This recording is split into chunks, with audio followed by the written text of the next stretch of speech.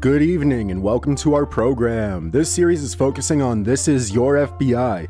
This Is Your FBI was a radio crime drama which aired in the United States on ABC from April 6, 1945 to January 30th, 1953 for a total of 409 shows. The show featured true cases from the FBI and was told from an FBI agent's viewpoint. FBI Chief J. Edgar Hoover gave it his endorsement, calling it our show and calling it the finest dramatic program on the air. Generally, I do not include advisories. Given Hoover's polarizing nature, I will share this. Dramatized stories created for propaganda purposes are not history. They tell one biased side of the story, and in no way am I saying that these are reliable stories. I just believe them to be interesting when viewed through the scope of entertainment and weird history.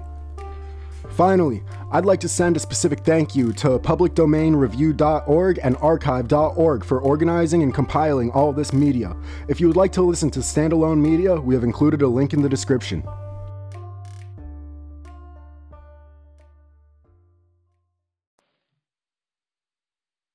The Equitable Society presents This Is Your FBI.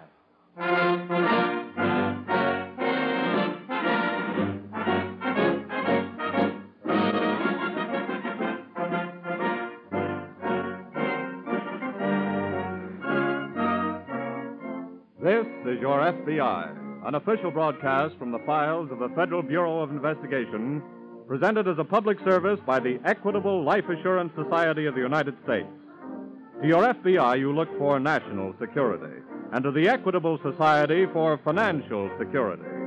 These two great institutions are dedicated to the protection of you, your home, and your country.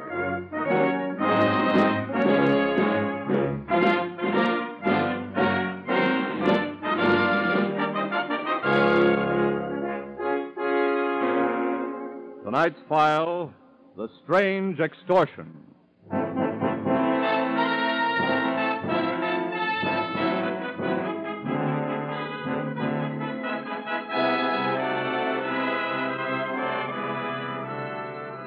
Hardly a day passes that some person of large income or great wealth does not receive a letter demanding that he pay the sender a certain sum of money or suffer the consequences.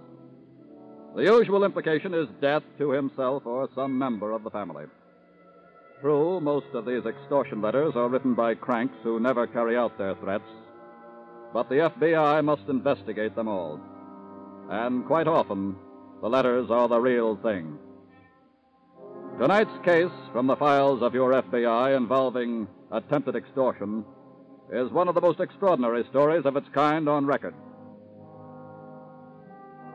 Flint Rock was a wholly appropriate name for the old, secluded Long Island estate, for it not only described the volcanic outcroppings about the place, but it suited the character of the despotic old woman who ruled the cold, gray stone house with perpetual ill temper and a passionate contempt for all under its jagged roof. Although Letty Bradford could seldom leave her bed, her irascible spirit haunted every room and had long since made Flint Rock a house of mutual hates. It is now 1 minute after 9 o'clock in the morning. Letty Bradford reaches for her stick and... Janet! Janet! Oh, that stupid nurse. Janet! Oh, about time, young lady. Good morning, Mrs. Bradford. Nearly 2 minutes after 9, Janet. I'm sorry. That's no excuse. You know very well I want my breakfast at 9 o'clock, and 9 o'clock doesn't mean 2 minutes after 9. Yes, Mrs. Bradford. I suppose you stopped to poison the orange juice. No, Mrs. Bradford. Don't tell me the thought hasn't occurred to you. No, Mrs. Bradford. Of course it has. It's occurred to all of you. And why should it? Don't question me and don't look at me that way. You're all too impatient for me to die. You can't wait for my affliction to kill me. You're too eager to get your ungrateful fingers on the money I've left for you in my will. I don't expect any money. You've always paid me for my services. Inefficient as they are. Shall I pour your tea? Don't you always?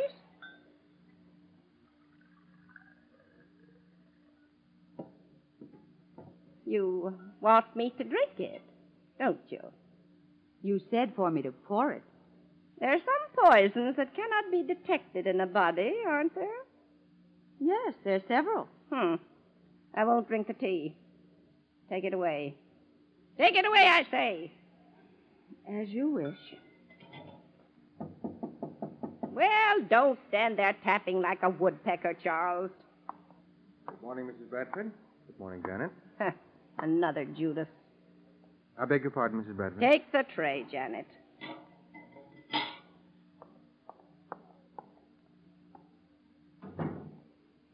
How long have you been my secretary, Charles?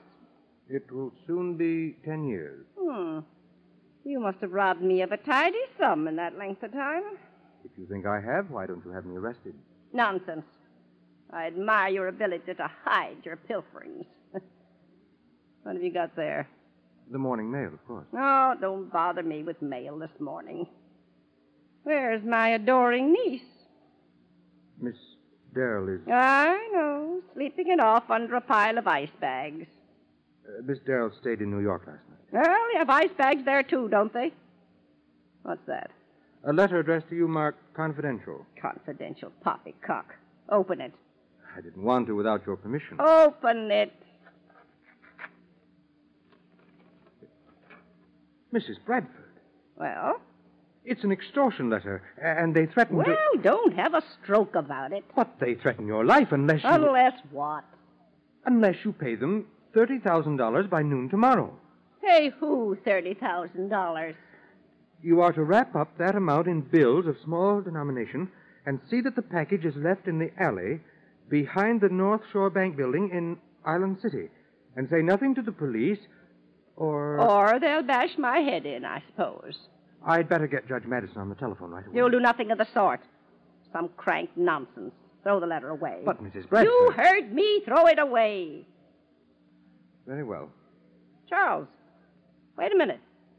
Yes? Why should anyone ask for $30,000?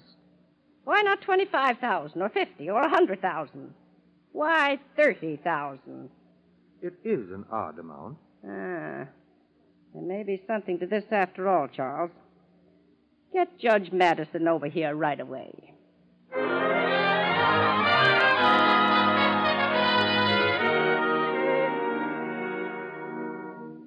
I wouldn't be surprised if all this weren't some scheme of your own, Tom Madison. Oh, my dear Letty.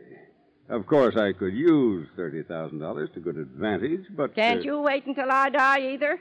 As executor of the estate, you'll be able to milk it for a whole lot more than that. Come now, my dear. This is a serious matter. What's serious about having my head bashed in?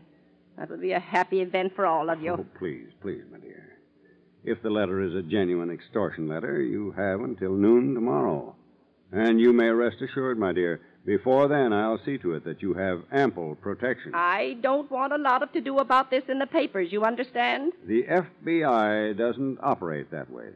What does the FBI have to do with it? This is a federal crime, and I must report it to the FBI at once.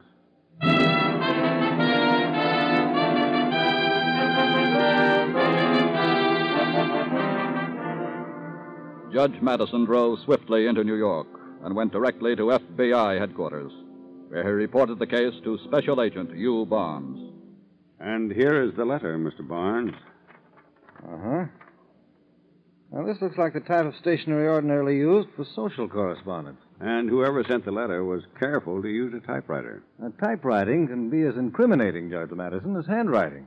Each set of type leaves its own peculiar marks. But they don't necessarily prove who did the typing. No, but it's a good clue anyway. Oh, yes, of course. Now, who occupies the house with Mrs. Bradford?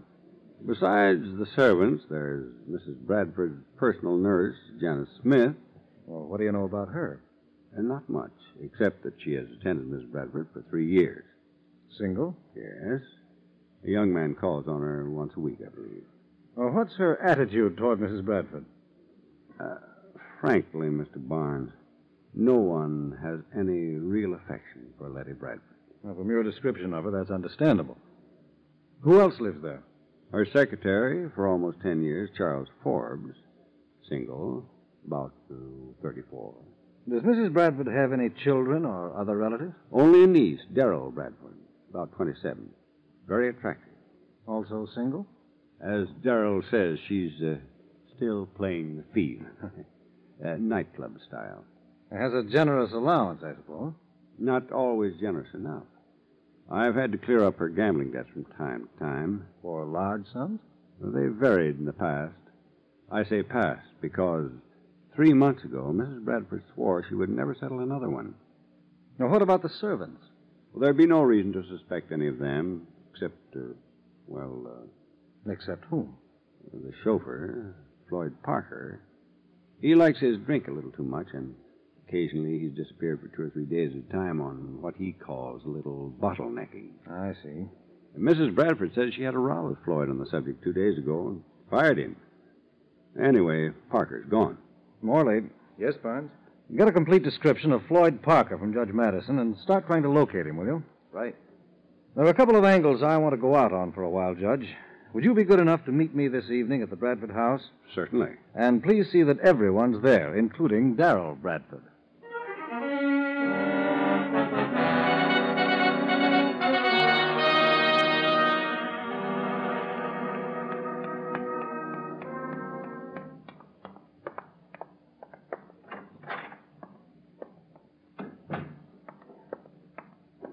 Good evening, Miss Darrell. What's good about it, Charles? I'm sorry I had to call you. You didn't tell anyone where I was. Certainly not. Thanks. Now, why should I have to come all the way out here because that old, you name it, got some kind of crazy letter? The FBI agent wanted everybody here. FBI agent? Yes, he's been all over the house for the last 2 hours. He's in the library now, and he's already fingerprinted all of us except you. What? Yes. You mean he suspects that one of us?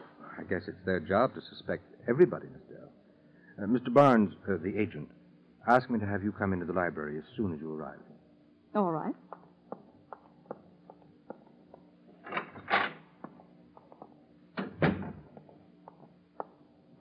I'm Darrell Bradford.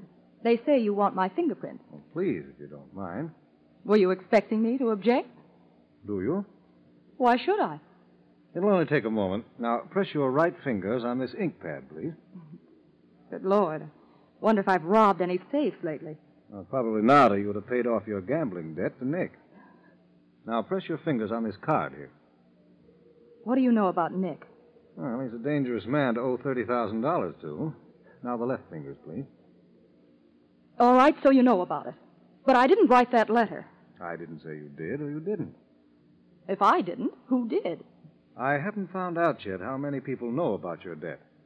And a lot of people, including you, would benefit by Mrs. Bradford's death. Have you finished with me? Well, for now, yes. Oh, please send the nurse, Miss Smith, in, will you? And I'd rather you wouldn't leave the house. Very well. You're in charge.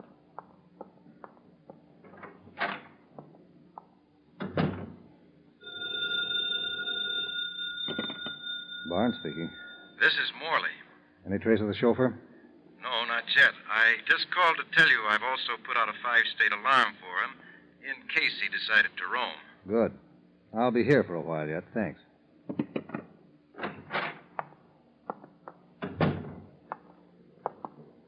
Well, Oh, this is a sheet of your stationery, isn't it, Miss Smith?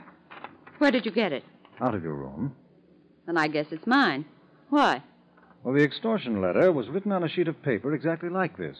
That makes me guilty, I suppose. I didn't say so. If anybody wanted to get $30,000 from Mrs. Bradford, it probably would have been... Then you knew about Darrell Bradford's gambling debt? Charles knew about it. He told me. I thought he was supposed to be a confidential secretary. Charles gets sort of confidential with me, too, Mr. Barnes. Oh? Excuse me, Mr. Barnes. Oh, yes, Charles? Judge Madison called over the other phone a few minutes ago. Said he'd been detained, but was coming right on over. Thank you. Oh, that's all for now, Miss Smith. Charles, Yes? do you recognize the typing on this sheet of paper? Well, it's the same style, I think, as the typewriter I use. That's right. I typed this on your machine. What for? I mean... Well, it's just possible that under a microscope it'll exactly match the typing on the extortion letter. Look, Mr. Barnes, I didn't have anything to do with it. We don't reach conclusions until we get all the facts. Why should I try to extort money from Mrs. Bradford?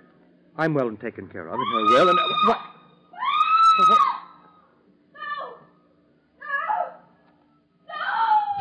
Come on. Charles! It's Mrs. Bradford, Janet. She's been shot. Miss Darrell! I'm coming.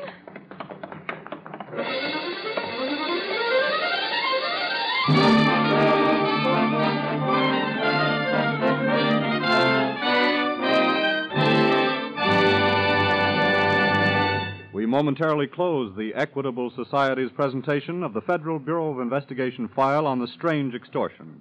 We will return to this case in just a moment. A quarter of a century ago, a great American president, Woodrow Wilson, saw the need for world cooperation. He urged the nations to get together, to drop their rivalries, to form a united front for world peace and security.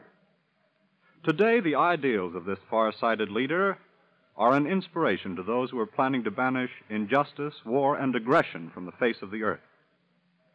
Members of the Equitable Life Assurance Society of the United States will be proud to learn that this great advocate of international cooperation was a member of their society.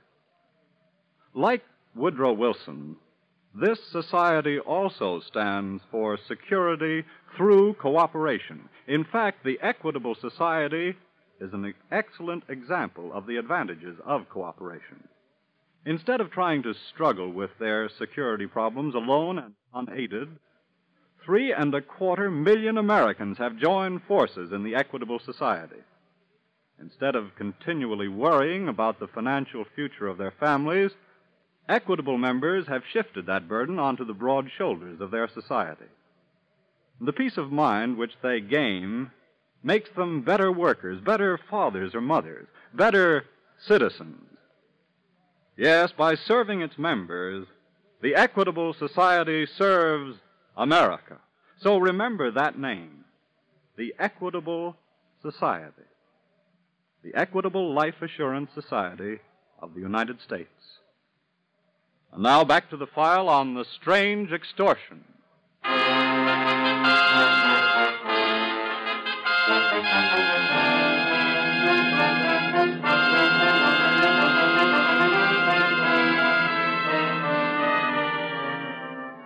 In the case of Letty Bradford, mailing the extortion letter was a federal offense. But when Mrs. Bradford was found apparently dying of a bullet wound above the right temple, Special Agent Hugh Barnes called Inspector Blanton of the Homicide Bureau, who took charge of the house and posted men to see that no member of the household tried to leave. Agent Barnes, however, continued to conduct the investigation. Letty Bradford's doctor, Inspector Blanton, Barnes, and the nurse, Janet Smith, herself under suspicion in connection with the letter, have been in Mrs. Bradford's room for some 30 minutes now. Judge Madison, who arrived shortly after the shooting, is standing outside in the hall with Charles Forbes, Mrs. Bradford's secretary. As the door opens and Barnes steps out. Well, Mr. Barnes? Mrs. Bradford. The bullet didn't penetrate as we thought at first. The pistol was evidently fired at such an angle as to cause only a deep scalp wound and severe powder burns. You mean... She's unconscious now, but largely from shock. She'll live. Oh. Judge Madison, did you ever see this gun before? Why, yes. Was that the pistol that's found on the floor behind her bed? That's Mrs. Bradford's pistol, Barnes. Mrs. Bradford's? I didn't know she had one. Yes, Charles. I bought it for her myself 3 weeks ago. Said she wanted one for protection, so I humored her. Thank you, gentlemen. You know where I can find Miss Darrell? Oh, yes. She went downstairs just before you came out, sir. I saw her going toward the library. Thanks, Charles. And, Judge Madison. Yes? Inspector Blanton says no one is to leave the house just yet. If you'll excuse me now, please.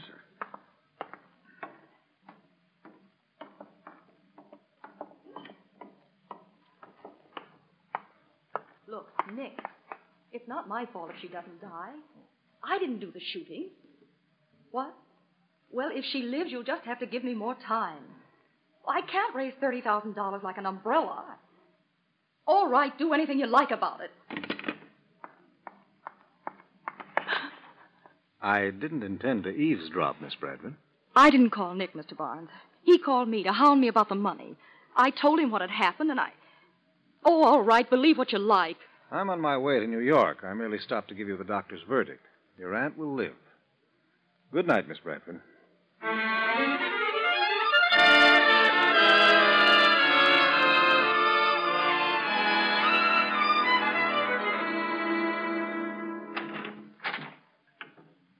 Morning, Barnes. You don't look very happy. Just mixed up, I guess, Morley. No trace of the missing chauffeur yet. Not yet. What about the pistol? There are no fingerprints on it. I can't understand anybody leaving it behind the bed in the first place. When you got to her so fast, I don't see how they had time to escape. Well, they didn't use the window. That's a cinch. You suspect anyone in particular yet? Well, look, Morley, it's easy to suspect nearly everybody out there. Most all of them have acted funny about one thing or another. The nurse about the stationery, the secretary about the type, Darrell Bradford about $30,000. And they all stood to gain by Mrs. Bradford's death. Yes? Here's the laboratory report on the extortion letter, Mr. Barnes. Good. What's the verdict, Barnes? That's very interesting. The extortion note was typed on the secretary's machine. Yeah? And the only fingerprints on the letter are his. Oh. Wait a minute. Here's something else. Also found on the stationery were microscopic traces of purple suede fuzz. Uh-oh. As if it had been handled by someone wearing purple suede gloves. I'll take it. Barnes speaking. Oh, hello, Doctor. Yes? Yes, I see. I'll be there. Thank you very much. That's Mrs. Bradford's doctor. He wants to keep her quiet for the rest of the day, but says she should be able to talk to me by tonight. Good. In the meantime, I'm going to do a little checking on Nick today. And if you get any word on the chauffeur, call me at the Bradford house tonight. Right.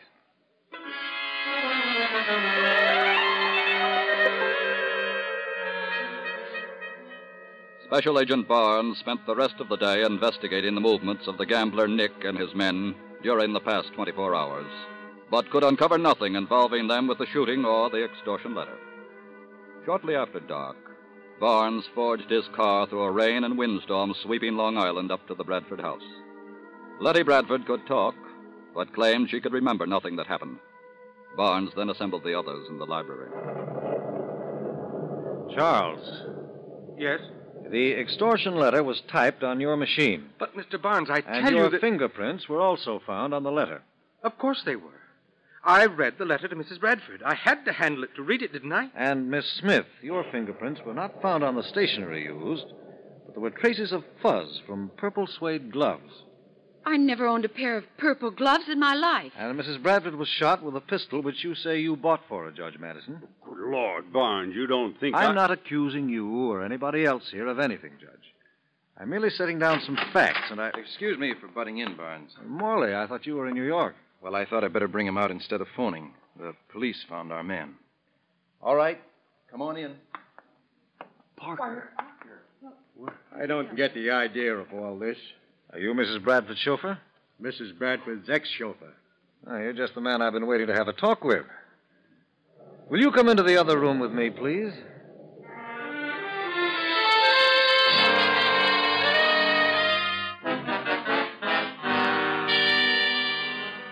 "30 minutes later, Special Agent Barnes emerged from his talk with the chauffeur, whispered something to Janet Smith, the nurse, who immediately set off upstairs.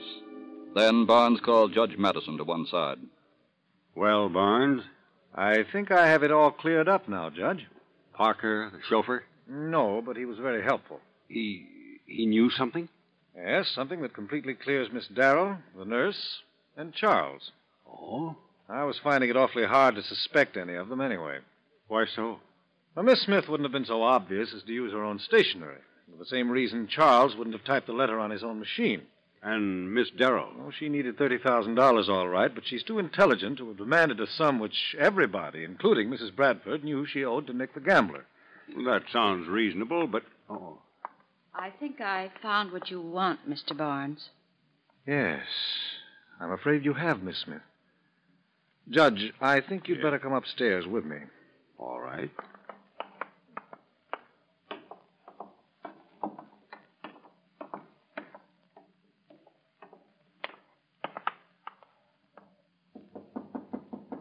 Don't stand out there and knock.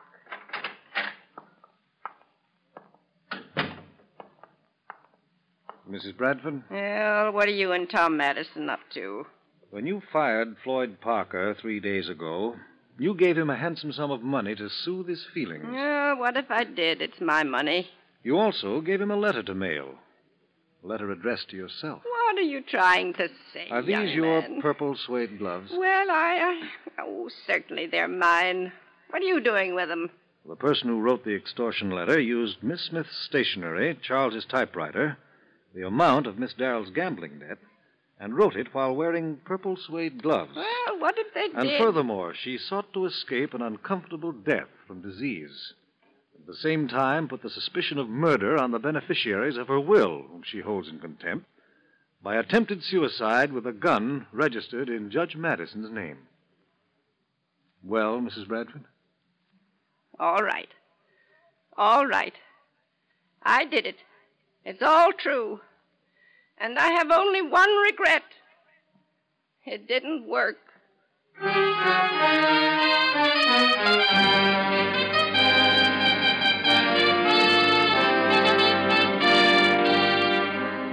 As a public servant charged with protecting the lives, property, and general welfare of all citizens, the FBI is just as diligent in establishing the innocence as well as the guilt of persons involved in a crime. In the case of Letty Bradford, there were 5 persons on whom the shadow of guilt fell. But Special Agent Barnes was not willing to arrest any one of them for the crime because of lack of sufficient incriminating evidence. Instead, his investigation was directed at removing from over them what shadow of suspicion was there. And in doing so, he discovered the person who was guilty.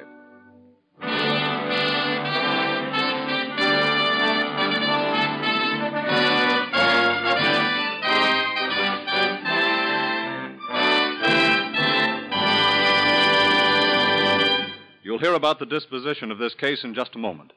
But now, will you join the Equitable Society in a salute to the American industry which employs more men than any other except farming? An industry which is most typical of democracy and free enterprise because it is made up of many thousands of little businesses. A salute to the architects, engineers, lumbermen, the contractors, plumbers, electricians, masons, and carpenters who constitute America's great building construction industry. During the war, these were the men who built army camps and vitally needed factories almost overnight. During the post-war years ahead, this is the industry which will be the wheelhorse of our national prosperity.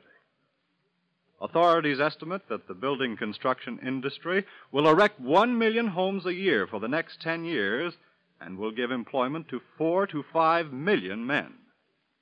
Today, the need for more manpower is acute in this industry, and it can be counted on to provide large numbers of jobs for ex-war workers and returning servicemen. For many years, the Equitable Life Assurance Society of the United States has been closely associated with the building construction industry. Equitable Society funds have made possible the construction of countless homes, factories, and business buildings. Every time a member of the Equitable Society pays a life insurance premium, he knows that his money is helping to make jobs for millions of his fellow Americans. For just as Equitable Society dollars were fighting dollars in wartime, so at all times they are security dollars for you, your home, and your country.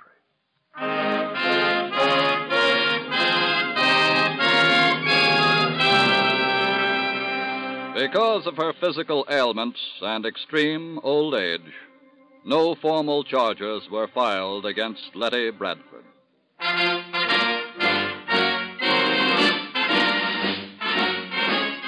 Next week on the Equitable Society's presentation of This Is Your FBI, be sure to hear the adaptation of the forthcoming 20th Century Fox motion picture, The House on 92nd Street, relating the counter-espionage work of the FBI in protecting the secret of the atomic bomb. Featured on this broadcast will be the original stars of the picture, William Ivey, Lloyd Nolan, and Signe Hasso.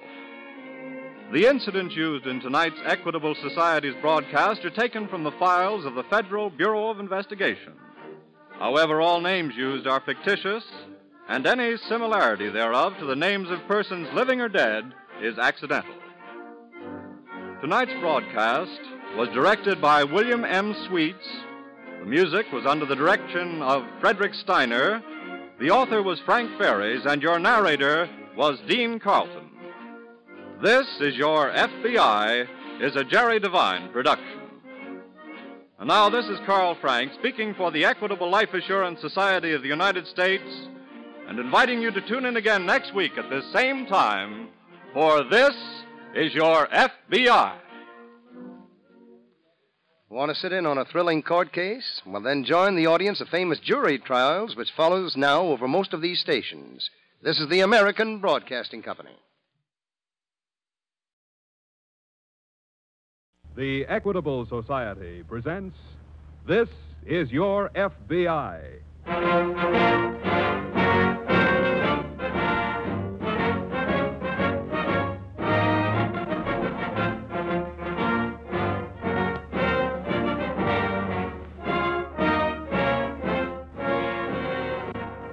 This is Your FBI, an official broadcast from the files of the Federal Bureau of Investigation, presented as a public service by the Equitable Life Assurance Society of the United States.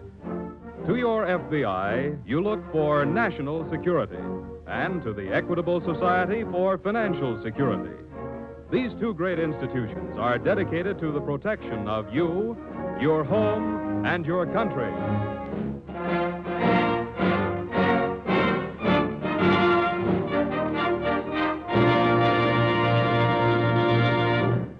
Tonight, as a departure, we bring you the preview of a sensational motion picture, The House on 92nd Street, produced by 20th Century Fox, with the actual cooperation of the FBI.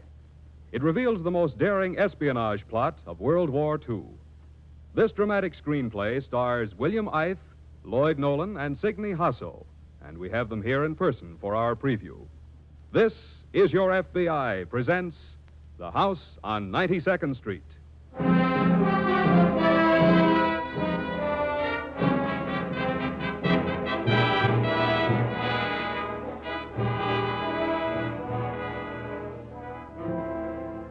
Back in 1939, the mechanized legions of Adolf Hitler were overrunning the face of Europe, crowding civilization into a dark corner. The ever-increasing number of Nazi Bunds in this country, the growing network of German spies, clearly indicated that Hitler would not stop at the borders of Europe. And so the FBI, always on the alert to protect the safety of the nation, went to work. Every known suspect was watched, their every move recorded for the files. The FBI could not declare open war against the treacherous Germans in this country, but it could and did keep a 24-hour watch on them, so that when the time came, those Nazis could do nothing to help Hitler make good his threat of yesterday, Germany. Today, Europe. Tomorrow, the world.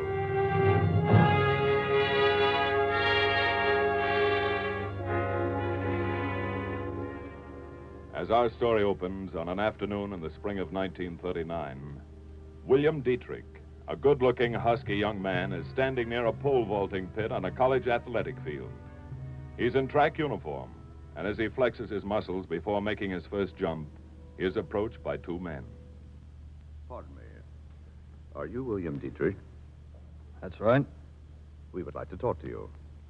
What about? My name is William Gross. How do you do? And this is August Kaufman. How do you do? Hello, Mr. Kaufman. Dietrich, we came here to talk to you about, well, joining our society. What society is that? The German-American Society. Oh? You're a good German. Your parents came from Stuttgart. You should join us. Well, Dietrich, you're going to graduate in June? Yes, at least I think so. Well, would you like to take a trip back to Germany after you graduate?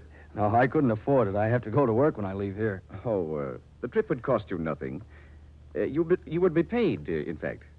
Paid? Well, what would I have to do? Oh, go to school in Germany for 3 months. What kind of school? A place where you will learn how to help the fatherland. Oh. And when you're finished there, you come back here to work. For Germany.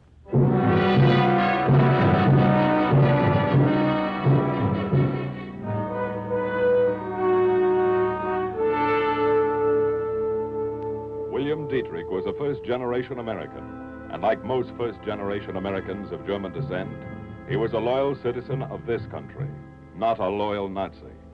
He asked the representatives of the German-American Society to wait for his answer because he had a plan. With that plan in mind, he telephoned the FBI in Washington. The next morning at FBI headquarters, William Dietrich was seated across the desk from Inspector George A. Briggs. Well, that's just about the whole story, Mr. Briggs. I see. I've had you checked since you called. You have? Yes. I find you can be trusted. And it's all set? I can really go? Oh, no, wait. Not so fast. Before you do anything, I have to tell you what you'd be up against. Well?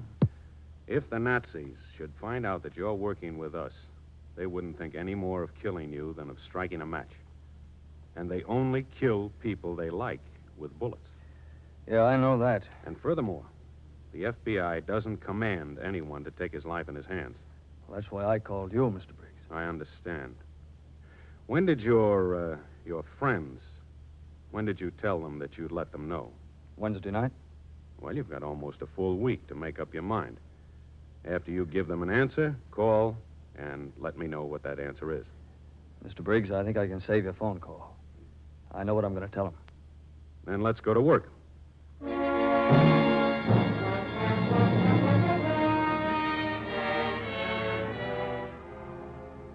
After his graduation, William Dietrich left for Germany.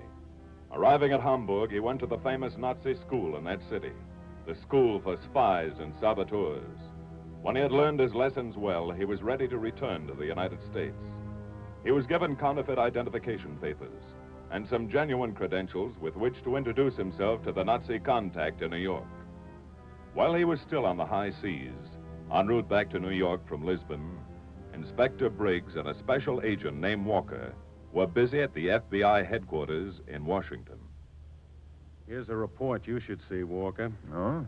What's it about? A man was hit by a cab in New York 3 days ago. Some papers were found on him that looked suspicious, so they sent them down to us. Mm-hmm. He was carrying a forged passport, but his fingerprints show that he was Captain Franz von Wert. Well, he's one of their top men. He was. He died on the way to the hospital. I see. Anything come out of his papers? Yes, we sent one of the letters he was carrying to the laboratory. They found some numbers written between the lines in disappearing ink. Cryptanalysis just broke it down. And? It said, concentrate on process 97. Well, that means nothing to me. It didn't to me either. So I called a meeting this morning of Army and Navy intelligence. I read them the message. Any response? Oh, plenty. Process 97 is our new secret weapon. Oh. Nobody was even supposed to know that we were working on it. Well, what's our move? First, we've got to find out how much the Nazis know about it. And second, how they found out. Well, young Dietrich ought to be able to help us out on that one. Maybe, yes. His German credentials came in on Clipper this morning. I have them here. Oh, read them to me, will you? They're in German, and translated they say, William Dietrich is specifically authorized to receive all reports for transmission direct. And that's the first paragraph. Uh-huh. Leave that one as it is. Right. Paragraph 2 says you're instructed to look to him for all payments. Well, that's fine. That means that they've got to come to him. Leave that one alone, too. Okay. The last paragraph says it is forbidden for him to have any contact with agents known to you. I don't like that. Now, let's see now. Have it changed to read, he is authorized to contact all agents known to you. Right. And after that, pack your bags. We're going to New York.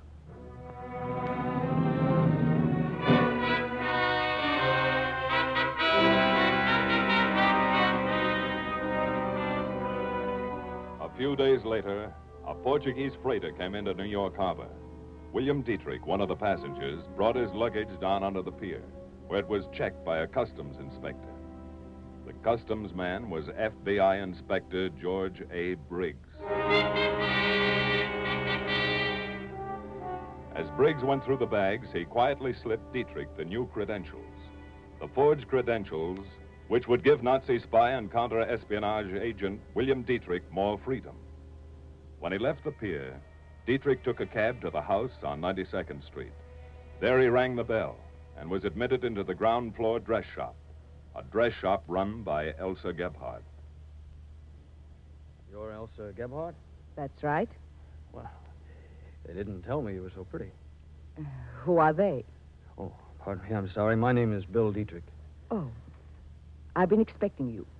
Good. Here's a message for you from Colonel Strassen in Hamburg. Who's that, Elsa? This is William Dietrich. Ah. Is he the new one? Yes, Max.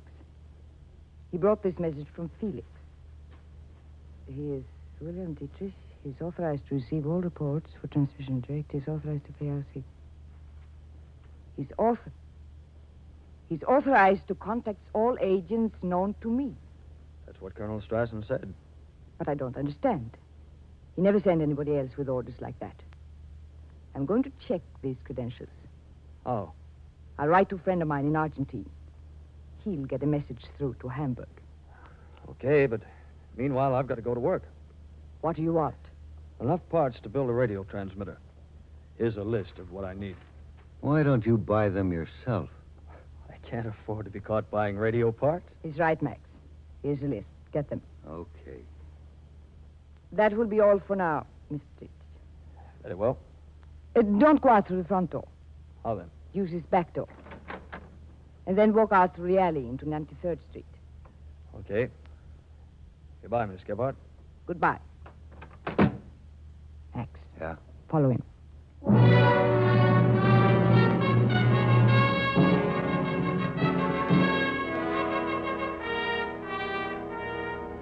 William Dietrich got his radio parts and set up a transmitter in a secluded house on Long Island.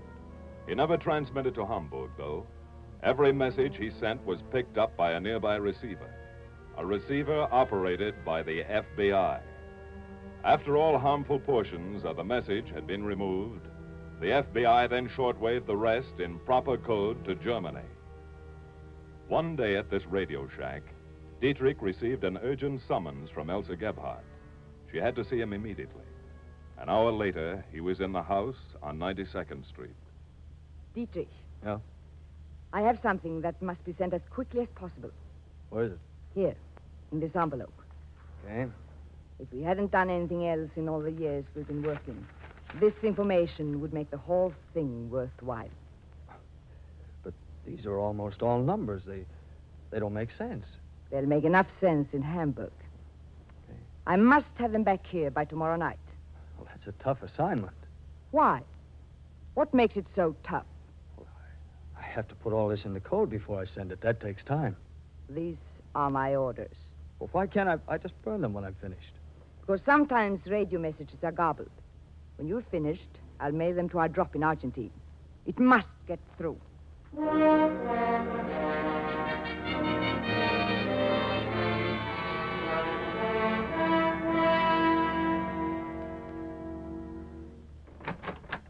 I come in?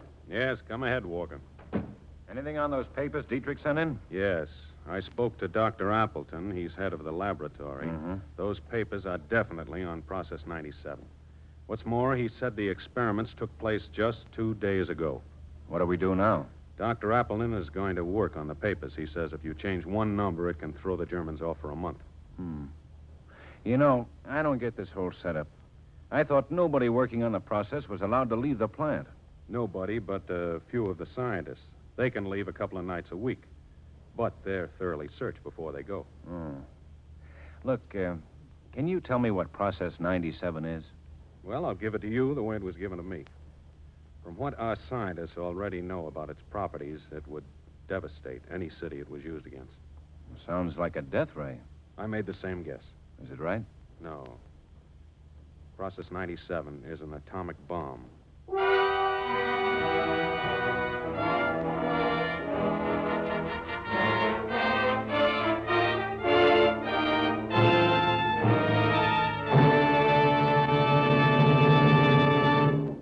We momentarily close the Equitable Society's presentation of the Federal Bureau of Investigation file on the house on 92nd Street. We will return to this case in just a moment.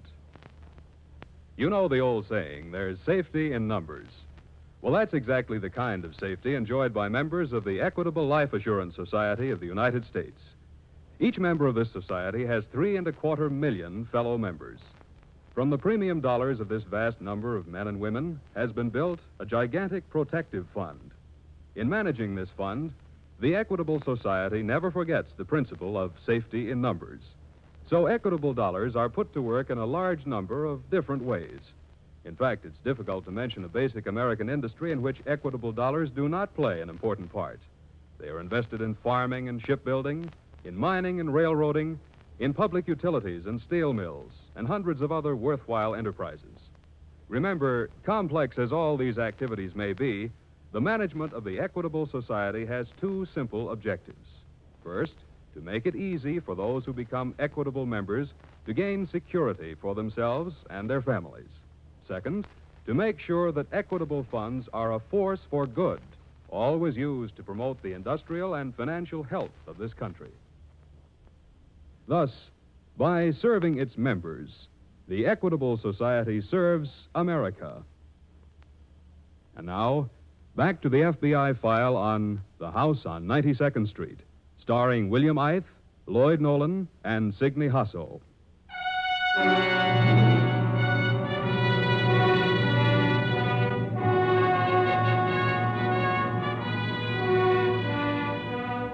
On December 11th, 1941, Adolf Hitler declared that a state of war now existed between the United States and Germany. The FBI immediately arrested most of the known enemy agents. But Elsa Gebhardt and Max Coburg were allowed to continue their work because the FBI had to know. The very fate of the war we were fighting depended upon locating the leak through which Nazi Germany was getting the benefits of our experiments on the atomic bomb. Inspector Briggs in the FBI office in New York was trying to locate that leak. Briggs speaking. Inspector, this is Simmons. Yes? One of the scientists working on Process 97 is named Charles Ogden Roper. That's right. Well, he went out last night for a walk, and he went into town. Here in Manhattan? Yes, to Broadway and 123rd Street. He visited a girl named Louise Vaja. Who is Louise Vaja? Who used to be a courier for the Nazis. Shall I pick up Roper? This looks like the goods. No. Don't pick up Roper, but arrest Louise Vaja.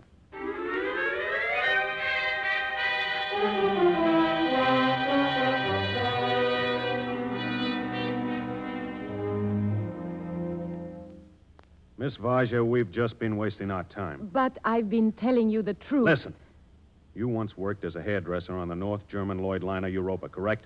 Yes. You used to bring over letters and mail them when you got ashore. Well, I never knew what was in them. They were letters of instructions to German agents in this country. And you were working as a courier for the German Secret Service. No. We also know that you became an American citizen, and that, Miss Vaja, makes you a traitor. Well, I have done nothing since the war began. I swear You have a friend who's a scientist. He's working for the government now. What's his name? I have no friend. He was at your home last night. His name is Charles Ogden Roper.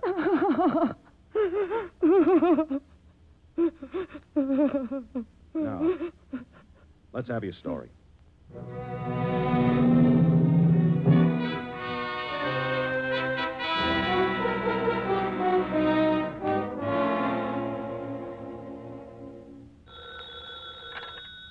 Briggs speaking. This is Bill Dietrich. Oh, hello, Bill. Something new has been added, Mr. Briggs. What do you mean? I got a message from Hamburg to give to Elsa Gebhardt. What is it? It's about a man I never heard of before. The message says, remove the memory expert at the completion of his mission. Memory expert? Sorry? If that means what I think it does, Bill, this is the break we've been waiting for.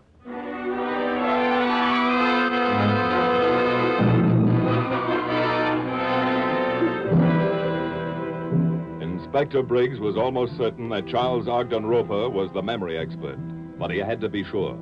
He checked Roper's birthplace, his college, his friends. Learning that years before he'd been in show business, he contacted many theatrical booking agents. In the office of one agent, a picture of Roper was found. A picture captioned, Charles Roper, Memory Wizard. That was the name of the act, and that was all Inspector Briggs needed. That afternoon at Dr. Appleton's laboratory. Dr. Appleton, why have I been brought here? This gentleman is from the FBI, Mr. Roper. The FBI? Mr. Roper, see if you recognize these photostats. Why, Why, they're photostats of the formula we worked on last week. I understand that you're one of the scientists privileged to leave the plant. A few evenings each week. Yes, sir. A week ago tonight, you went out, didn't you?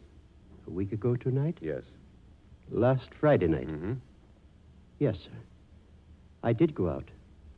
I visited a friend's house. What for? To play chess. What's your friend's name?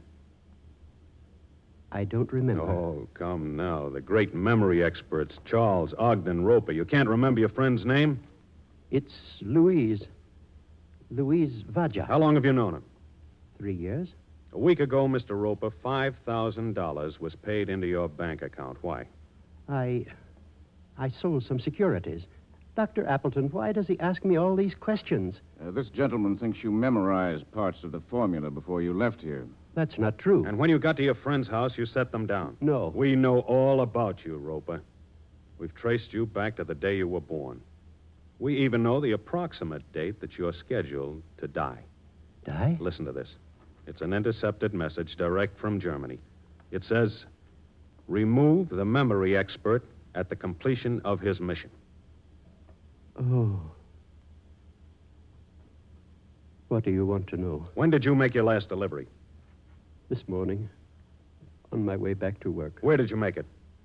At a bookshop. Which one? Come on now, Roper. Talk up. Talk fast. Lang's bookshop, 59th Street. I put the material in a book, Spencer's First Principles. What did you give him? What was it, Roper? It was the latest data on the final experiments.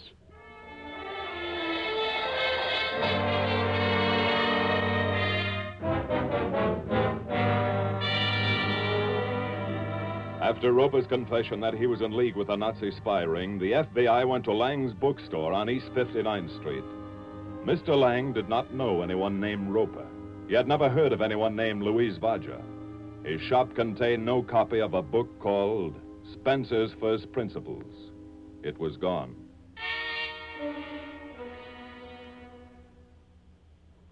Is that you, Max? Yeah.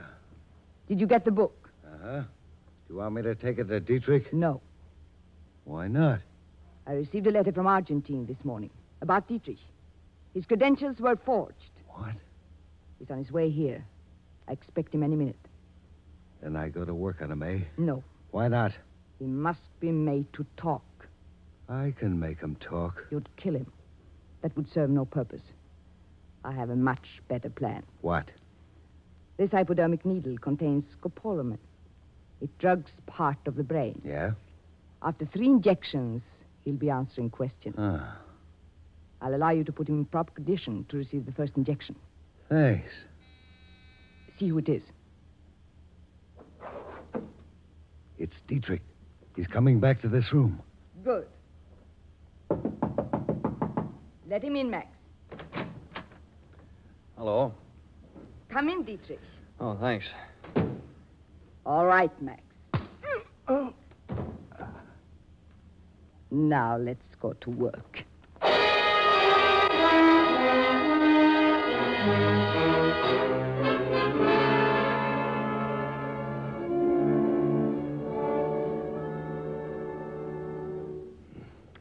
Talk, you swine. Talk. Stop it, Max. Give the medicine a chance to work. You see? He's coming out of it. Now he should talk. Dietrich, what is your real name? What is your real name? William. Dietrich. He's lying. Wait. Dietrich, you didn't send our messages to Hamburg, did you? Did you? No. You see, Max, it's working. Where did you send them? 30 miles. Boy, that's... Max. Dietrich, who did you send our messages to? Who were you working with? Answer me. Who were... The house phone. Someone's in the shop. I'll take it. Yes? Miss Gephardt? Who is this? I'm an FBI agent. Your house is surrounded. What's the matter? It's the FBI. They have the house surrounded. What? Quick. Take all the papers. Throw them into the fireplace. What Quick. about him? Do as I say. We've got to get out of here. Now, what'll we do? Get your gun. Keep them out, Mac. Keep them out, Mac. You take care of those two, Simons. Right. Bill. Bill. How is he? Well, he's passed out. He's evidently drugged. Look, you'd better get a doctor, Walker. I'll stay here. Okay. When he comes to, I want to be around to tell him that Process 97 still belongs to us.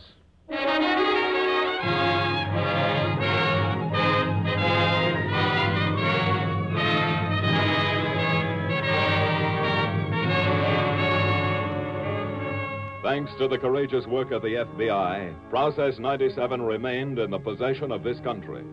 Ultimately, it was used as the atomic bomb. Before and during this war, the FBI was able to protect this secret. But someday an enemy may discover the formula of atomic power in his own laboratories. If he does, and he decides to go to war, then World War III will be over in 15 minutes. The discovery of the atomic bomb places a tremendous responsibility on the people of the entire globe. It was true when the late Wendell Willkie said, "This is one world." Now in this atomic age, the countries of the earth must get along together, because now it will be one world or none at all.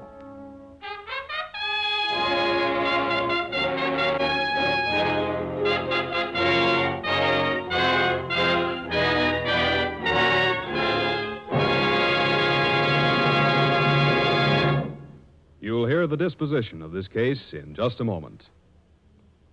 Tonight, will you join the Equitable Society in a salute to an industry which will play a key role in building the better world of tomorrow? A salute to the scientists and workers in America's chemical industry. The outstanding wartime achievements of this industry are too numerous to mention. So let's take only one, the atomic bomb. The chemical industry made a major contribution toward unleashing the enormous power of the atomic bomb. Right now, this industry enters into your daily life in 1,000 different ways. Consider the food you eat. Its growth was aided by chemical fertilizers and insecticides. The clothes on your back, the shoes on your feet, the ink in your fountain pen, the paint on your walls. To all these and scores of other articles of everyday use, chemicals and chemical research make vital contributions. And it is to the chemical industry that thousands of other industries look for expert aid in developing the improved post-war products that will make life happier and easier for all of us. Members of the Equitable Life Assurance Society of the United States will be proud to learn that their premium dollars have helped finance this great industry, and that over the years, Equitable Society funds have been invested in many of the great chemical plants that did so much to help win the war and will do even more to win the peace.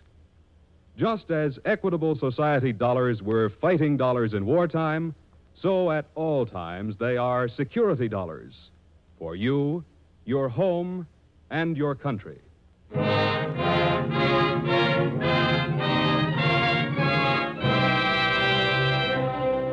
Elsa Gebhardt and her Confederate Max Coburg, upon trial and conviction, joined their fellow Nazi agents in a federal penitentiary.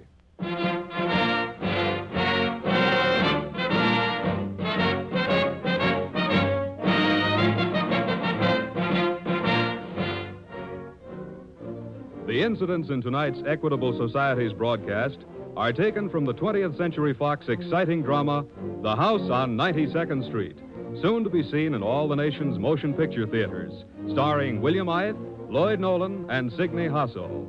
This breathtaking story was adapted from the files of the Federal Bureau of Investigation.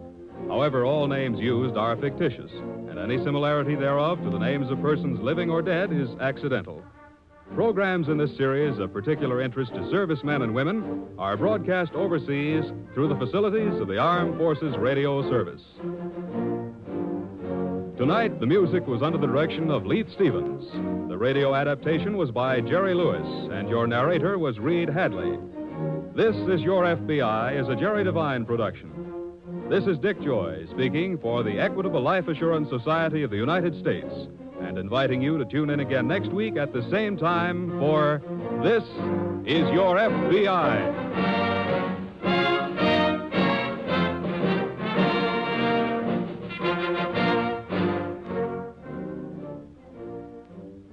This is the American Broadcasting Company. The Equitable Society presents This Is Your FBI.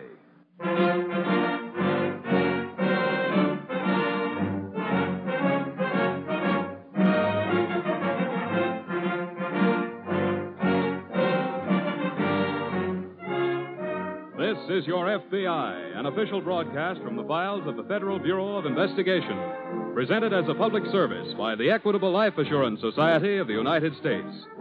To your FBI, you look for national security, and to the Equitable Society for financial security. These two great institutions are dedicated to the protection of you, your home, and your country.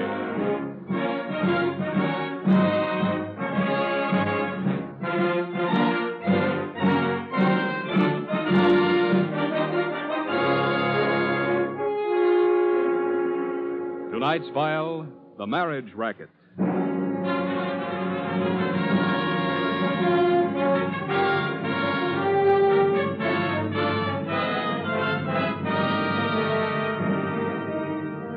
In the years that have just finished their parade into the history books, the people of the world became accustomed to the cruel reality of having the earth fertilized with the blood of millions of soldiers. Sudden violent death became the normal thing. The pages of every newspaper carried their mournful honor rolls. But that was war. That was a crime all of civilization was guilty of having committed. That was a crime the FBI could neither prevent nor solve. But now we've come upon a period of peace. A period when the FBI can and does prevent crimes. Above all others, it's most important that the FBI and all law enforcement agencies prevent one certain crime. Because once that crime has been committed, all that remains is catching and punishing the criminal. The victim is beyond saving. This crime is murder. Our story tonight takes us to a pleasant farming community in Iowa. Chris Newton, who owns 200 acres of the best land in the county, has just returned home from the city with a new wife. This is their first day together at home. Della? I'm in the kitchen, honey. Oh. Well, something smells good. Chicken. With dumplings? With dumplings. Golly. You just get over there and wash up. Everything's just about ready. Wait a minute. Huh? I got something for you. Kind of like a surprise. For me? Mm-hmm. Here. Chris. Go on. Open it. Sure.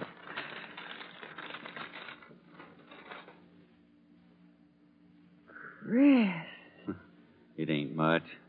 Why, it's the most beautiful set of feathers I ever seen in my life. The man says you can wear them on your head or around your neck. It don't make no difference which. Oh, they're just beautiful. Chris, you're so awful good to me. Well, I just feel lucky I got you. Even in spite of what folks in town will say? What do you mean? Well, I know they're thinking you ought to have picked your wife from around here instead of marrying a stranger. Della, a man's got a right to marry whoever he wants to, if he can get her. I wanted you, and I got you. You mean I got you? Then we're even. Oh, Chris. Now you go over and get cleaned up, and I'll set... Who's that? Must be Jeff Holmes. I asked him to drop by. Come in. Hiya, Della. George. Who's he? George, it's my brother. Come in, George. Come in. Okay. For heaven's sakes, how'd you get here? Hitchhike. Chris, this is my brother, George. George, this is my husband, Chris. Hello, George. Well, this is a surprise. It is to me, too, Della. I didn't know you had a brother. Well, she probably forgot. I ain't seen her in a couple of years. You been in the Army?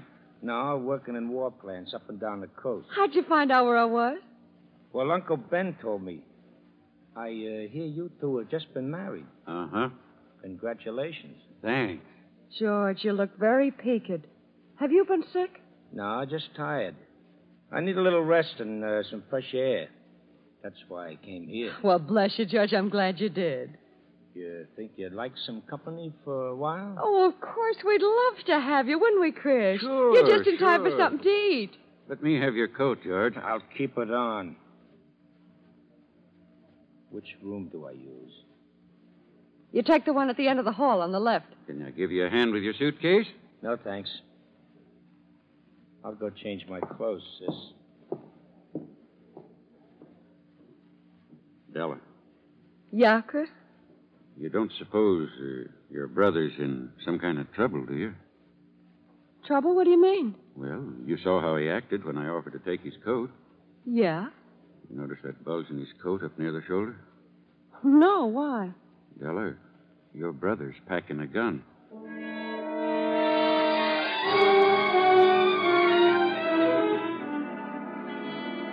The smallest clue may lead to solving the biggest crime.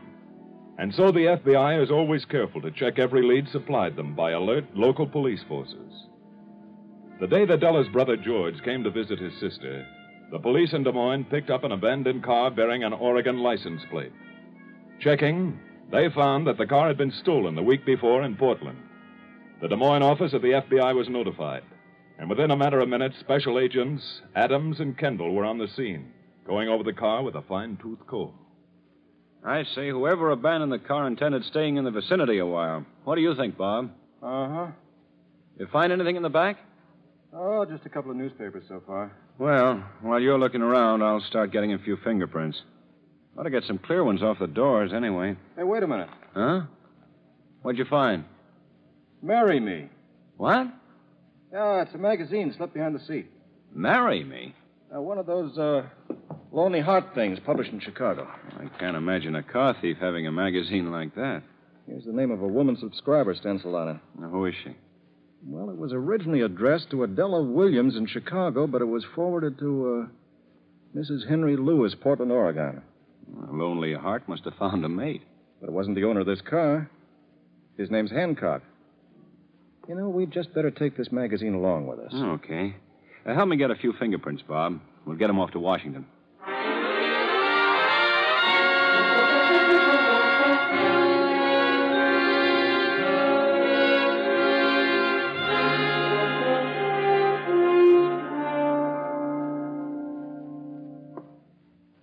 Where did your husband go, Della? Outside to look after the stock. Oh. Then it's time we did a little talking. Oh, but he may come back any minute, George. And he's already very suspicious of you. What do you mean? He knows you're carrying a gun. How? You gave it away acting like you did about your coat. Ah, I'll fix that. You think you got a good sucker this time? Chris is such a wonderful man, George. I don't mean that, stupid. How's the dough department? Oh, they say he's worth more than any farmer in the county. Oh, good. Then we'll go right to work. I don't want to stay around here any longer than I have to. But it's very nice here, George. I like it. Shut up and listen, will you? Okay.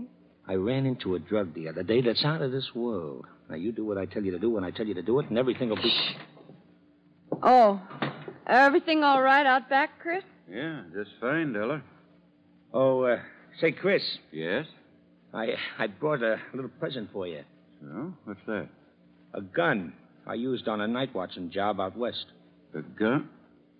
Oh. It might be useful to you around here. Well, thanks, George, but I don't think I need it. At least you know why George was carrying it now, don't you, Chris? Yeah, sure. Well, I'll be getting on to bed. Coming, Della? Right away, Chris. Night, George. Night. Well, that took care of that. And tomorrow, honey, we break in the new drug.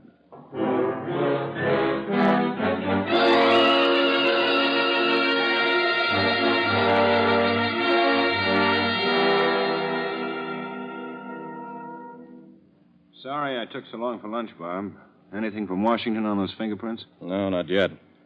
But I just finished talking to Portland about Della Williams. Oh? What'd you get? She married a man named Henry Lewis 3 months ago. He died suddenly 1 month ago. She collected $3,500 in insurance and left Portland right away. Anything strange about the death? Mm-hmm. Overdose of sleeping tablets. They let her go as a suicide. Ah. But what's that got to do with the stolen car? Della Williams met Lewis through that Lonely Heart magazine. Yeah? And Della has a brother who lived with him for a time. What's his name? They didn't know. You think maybe the brother stole the car because we found his sister's magazine in it? Certainly seems plausible. Yeah, that's right. There's Washington's report on those fingerprints. Oh, thanks, Tom. Well, what's the verdict? You hit the jackpot, Bob. How? The man who stole the car is George Williams. Served 2 years for robbery. Last lived with Sister Della Williams in Chicago. He's 35, 5'10", and... Bob. Yeah? Maybe Lewis didn't commit suicide after all. Listen to this. Williams and Sister suspected of murder in connection with death of her 4 former husbands, but not enough evidence was ever found to warrant their indictment. Marry and murder for profit. Yes. And if that's their business, they've probably already started on the next victim. And since Williams abandoned his stolen car in Des Moines, their next victim must be somewhere in this area. Right. If we want to save somebody's life, Bob, let's get busy.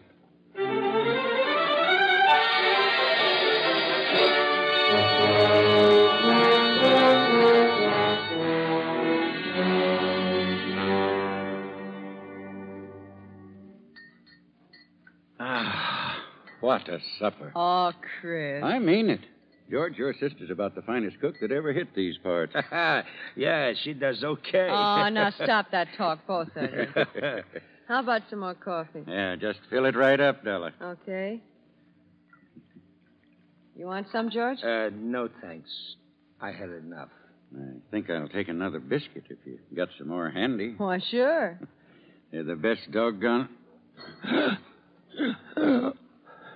Oh. Chris. Oh. What's the matter, Chris? Oh, my heart. I can't. Can I do anything? Get Dr. Matthews. He's out. Shall I call the doctor? Sure, why not? This has got to be a very legitimate murder.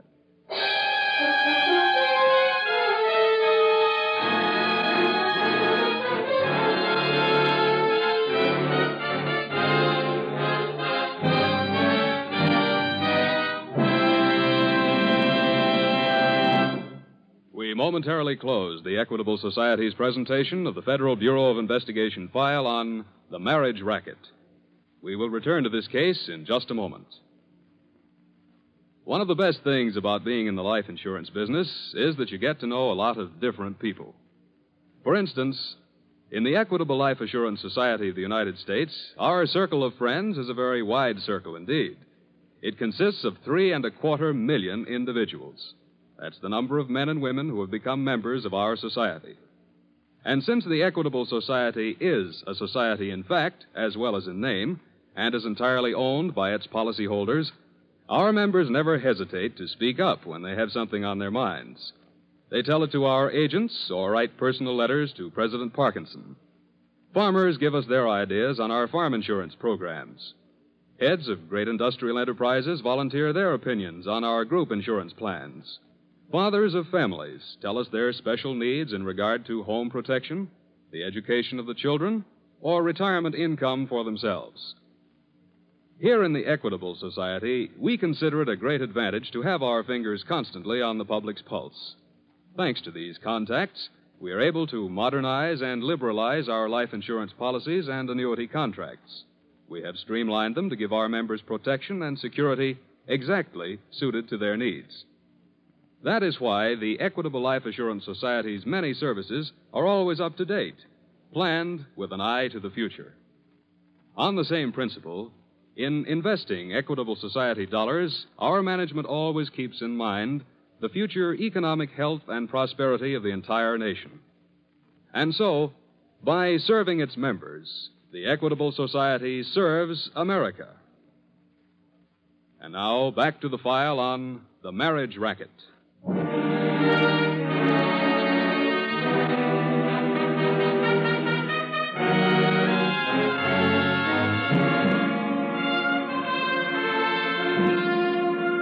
George Williams, with that sublime ego which drives all criminals to the belief that they're too smart for the police, had stolen a car and driven it across a state line.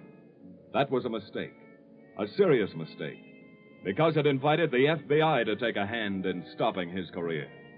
This was not the ordinary chase after a criminal. This was not a race between Williams and the FBI. This was a race between the FBI and death. On the Newton farm, Dr. Matthews has been treating his patient, and now he emerges from the bedroom.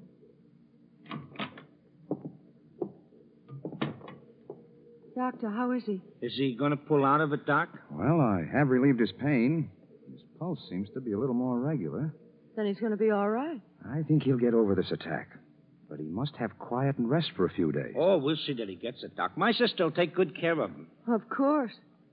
Chris is such a wonderful man. There's not a finer man in the whole community, Mrs. Newton. And I'm doubly sorry that this should happen so soon after your marriage. I can't understand it. Chris is as strong as an ox. He told me himself he'd never been sick a day in his life. Well, he's worked mighty hard all his life. I guess the strain is beginning to tell. Anything especially you want us to do, Doc? No, just keep him quiet. I'll drop by to see him tomorrow. Oh, thank you for coming, Doctor. Well, I'm glad you could reach me. Good night, Mrs. Newton. Good night. Doc. Yes? Suppose he has another attack and we can't reach you. What do we do? Well, there's not much you'd be able to do except hope for the best. Yeah, I guess so. Good night. Good night, Doc. Well, honey, we just have to give the sucker one more dose.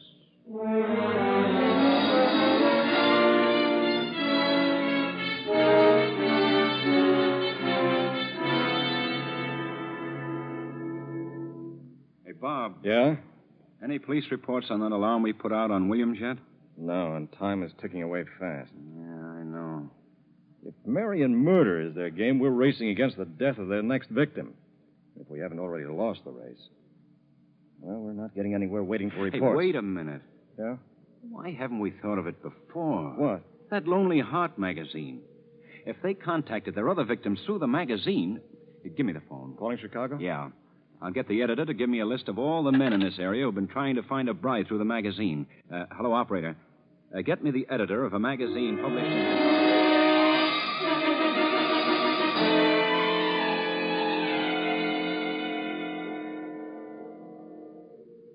How's he doing, sis? Chris is sleeping, George. That's good. We want a little time for the news to get around that he had a heart attack, so nobody will be surprised when another one kicks him off. I know. Ah, that's beautiful stuff in those little capsules. What's in them? It's a drug we should have been using all the time. A little bit kicks the pump around, and too much stops it for keeps. And it's scientifically impossible to find a trace of it in the body. George. Yeah? Chris is such a wonderful man. Okay, you said that before. So what? Would you be awful mad if I asked you to do something for me? Like what? Well, Chris is such a wonderful man. All right. You said that. He's been so good and kind to me. I wish you'd let him alone. Nothing doing. Please, George, I want to stay married this time. I said nothing doing. But, George, Look, you Della, you got a crush on a couple of your other husbands, too, but you got over it. Yeah, I know. But Chris is different. You said the same thing about that guy, Brown. Well, they both touched the mother in me, I guess. And that last guy, Lewis. You had a big thing for him, too. I couldn't help it. He was such a gentleman. Look, honey, this is strictly business, see? Chris has got a lot of rocks salted away. And we can sell the farm for another pile. George, please. No dice. We gotta go through with this, Stella. But I'll tell you what. I promise you, the next guy you like, you can keep. Okay? You mean it, George? It's guaranteed. Oh, you're the sweetest brother a girl ever had.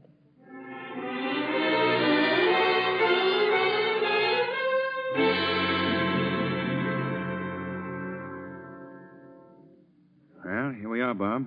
The names of 4 marriage prospects in this area scattered all over the state. Well, let's get on them right away. And we better try telephoning. And ask them what? If they found a mate? We won't be that blunt about it. Let's take them right on down the line. Reeves, Johnson, Mason, and Newton.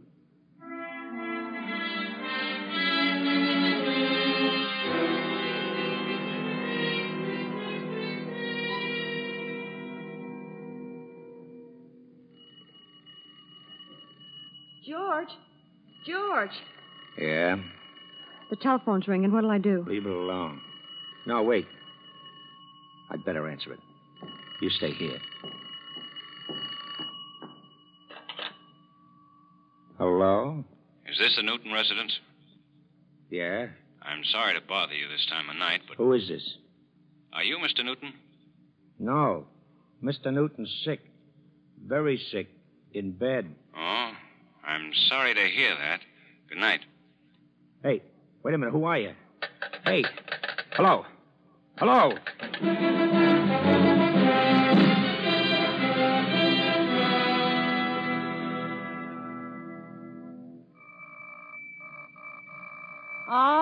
All right. Keep your shirt on. I'm coming. Hello. If you want Dr. Matthews, he's not here. Then maybe you can help me. I'm not a doctor. I'm just the housekeeper. We're very sorry to disturb you, but we're special agents of the FBI. The FBI? But gracious, what's the matter? We want to ask you about a patient of Dr. Matthews, Mr. Newton. Oh. Well, the doctor went out there about supper time. The station agent said Mr. Newton had a heart attack. Maybe so. The doctor don't discuss his patients with me. You'll have to wait till he gets back. When will that be? No telling. He drove 50 miles out in the country to deliver Mrs. Weaver's baby. Could we reach the doctor by telephone? You could, if the Weavers had a telephone. Do you know if Mr. Newton got married recently? I said the doctor don't discuss his patients with me. You'll just have to wait for him.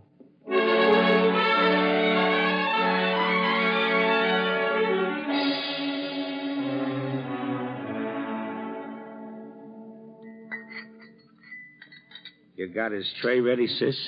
All I have to do is pour his coffee. Wait a minute. Let's sweeten the cup a little bit. Oh, George, I hate to do this. Yeah, I know. Now, pour in the coffee. Okay. This one's going to last him a long time. Come on. Okay. Chris, honey, I got something to eat for you. Thanks, Della. I'm real hungry, too. How you feeling, Chris? Fit as a fiddle. I don't see why I have to stay in this bed. Well, it's a doctor's orders, pal, and you're going to stay there if we have to stand over you with a shotgun. That's nice of you, George, to want to do what's right about me. Now, look, Chris, look. Della's a happy dame, and I want to see her stay that way. Here's your tray, Chris. Thanks. Now, who's that? Oh, probably a neighbor. Well, Chris ain't supposed to have company. I'll get rid of him. Go on, eat, Chris. I'll take care of him. Okay. I'm coming. Hello. Are you Mr. Newton? Mr. Newton's sick and can't have company. I don't think it'll be necessary for us to see him. Then what do you want? I think we want you, Mr. Williams. Huh? We're special agents of the FBI. Where's your sister? I don't know what you're talking about. No, you drop that gun. George, who are these men? We're special agents of the FBI. Huh? You and your brother are under arrest. Oh, dear. Where are you going? I've got to throw out some coffee.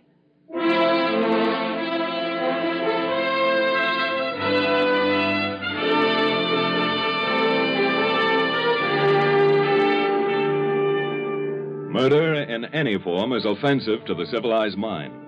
We are incensed by the killing committed in a fit of passion, by the bank robber's killing of an innocent teller, by the brutal murder committed by the mental or moral degenerate. But there are no words to describe our revulsion for the persons who commit deliberate cold-blooded murder for profit. Investigation into the deaths of the former husband of Della Williams proved conclusively that murder had been committed in each case. Thanks to the speed with which the FBI worked, the life of Chris Newton was saved.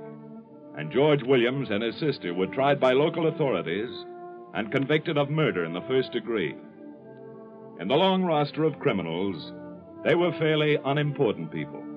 But the file on their case proves once again that crime is not a profitable profession and can never become profitable so long as lawbreakers are being fought relentlessly by the FBI.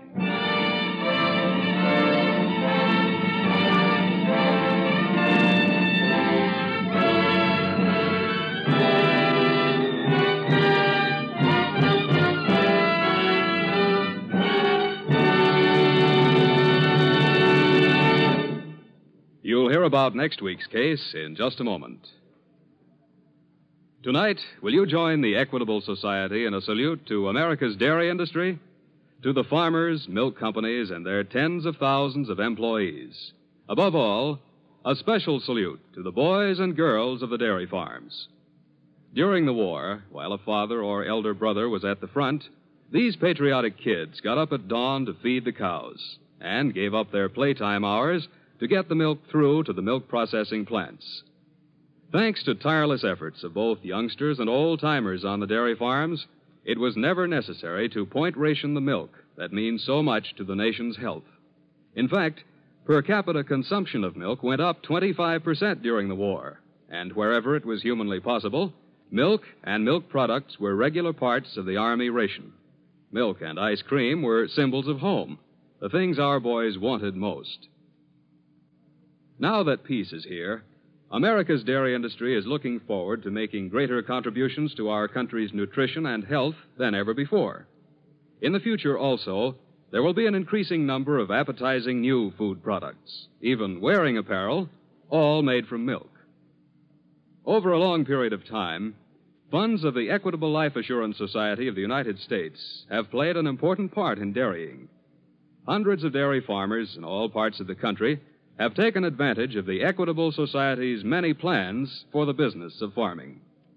In addition, the premium dollars of Equitable members are invested in a number of the leading dairy companies. Just as Equitable Society dollars were fighting dollars in wartime, so at all times they are security dollars for you, your home, and your country.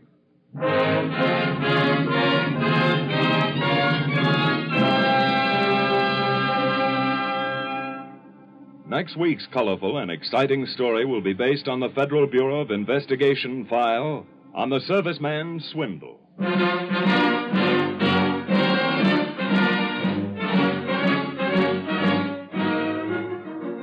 The incidents used in tonight's Equitable Society's broadcast are taken from the files of the Federal Bureau of Investigation. However, all names used are fictitious, and any similarity thereof to the names of persons living or dead is accidental. Programs in this series of particular interest to servicemen and women are broadcast overseas through the worldwide facilities of the Armed Forces Radio Service. Tonight, the music was under the direction of Leith Stevens. The author was Frank Ferries, and your narrator was Reed Hadley, who appears through the courtesy of 20th Century Fox. This Is Your FBI is a Jerry Devine production. This is Dick Joy speaking for the Equitable Life Assurance Society of the United States and inviting you to tune in again next week at this same time for This Is Your FBI. Friends, for your unfaltering courage during the war years, you've won and you deserve your country's highest citation. Through the days of conflict, your contributions were limitless and your victory decisive. But the only complete victory is victory with responsibility, and to that end our work continues. Every individual in America has a stake in the job of converting to peacetime economy as smoothly and as quickly as possible. Soon, price controls may no longer be necessary to our economic well-being, but until that time, go on doing your level best. Spend sensibly, and avoid buying goods which are still in short supply. Cooperate with the remaining price and rationing controls. And if a question arises over any point of cost, refer it immediately to your Office of Price Administration. America's war against inflation is still raging. Remember, the most important single contribution we can make to world prosperity and peace is a stable economy here at home. This is the American Broadcasting Company.